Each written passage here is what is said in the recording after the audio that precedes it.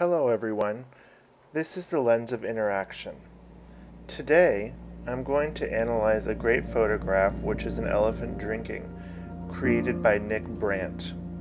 Nick Brandt has taken many formal and classic portraits and let us get familiar with his unique perspective and admire the wildlife of Africa. In this work, we can see the living environment of animals and the harmonious coexistence of animals and environment. On the other hand, although this is obviously an African wild animal, this picture gives the impression of being shot in a studio. The light and dark edges of the portrait look like artificial light sources in the room. Maybe it implies that these animals will only be seen in urban photography exhibitions in the future. On the other hand, this picture shows the wildness of elephants and the strength of wild animals, and the river clearly proved that it could not have been shot in the studio.